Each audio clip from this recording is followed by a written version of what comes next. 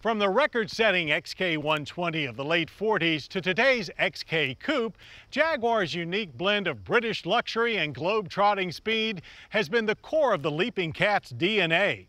When Ford sold Jaguar to Indian automaker Tata Motors last June, those whose blood runs British racing green wondered what would become of the brand's high-performance heritage.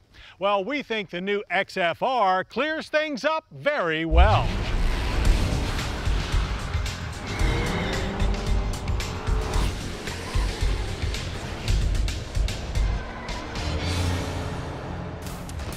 While overall we love the fresh design approach of the new XF Series sedan, we felt the 400 horsepower supercharged V8 we tested earlier this year went a bit soft on Jaguar's legendary performance. But now with the R treatment being applied to the XF, all looks much righter with the world. The 2010 Jaguar XFR supercharged direct-injected 5-liter V8 pumps out 510 horsepower, a jump of 110, and 461 pound-feet of torque. And it all comes into play almost instantly when you nail the gas pedal, with full torque from 2,500 RPM up. To put it in further perspective, the XFR has a 10 horsepower and 78 pound-foot advantage over the mighty V10 BMW M5. The Cadillac CTS V, however, makes 46 more horsepower and 90 more units of torque. And this fearsome feline can really sink its teeth into the drag strip.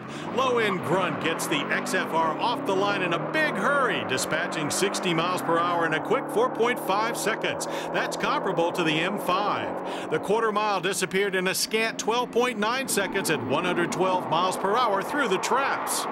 Shifts are quick and smooth from the 6-speed automatic, delivering high-revving, dead-on power.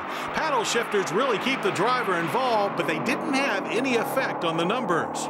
Our exclusive performance features include 30% stiffer continuously variable shocks, a trick electronic rear differential that ranges from lock to wide open, and a dynamic mode that stiffens the springs even further. Add to the equation massive amounts of wide, low-profile rubber encircling the car's 20-inch alloy wheels. And you need all of that, plus driver skills to discipline the XFR's enormous torque. Through the cones with just a little too much throttle, and the XFR breaks loose like a fast cat on fine marble.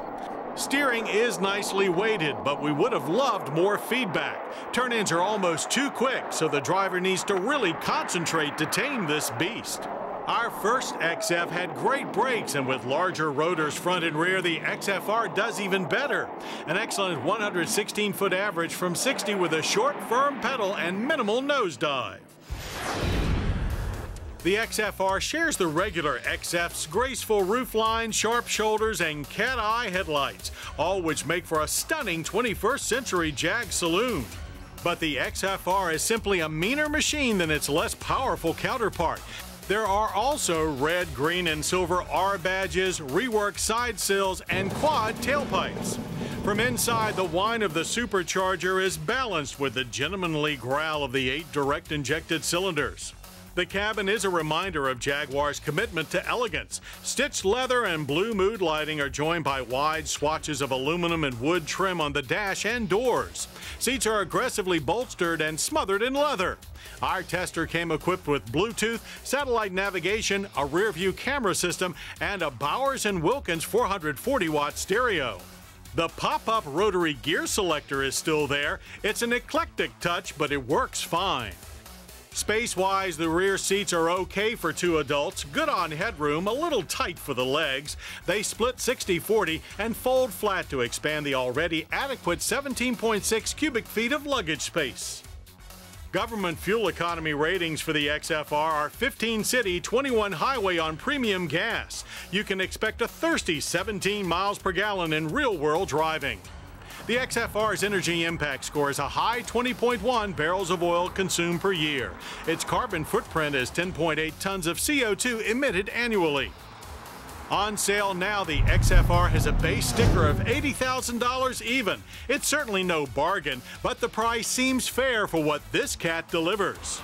So Jaguar diehards needn't worry. The 2010 XFR stays true to form. A lot of go and a lot of British style.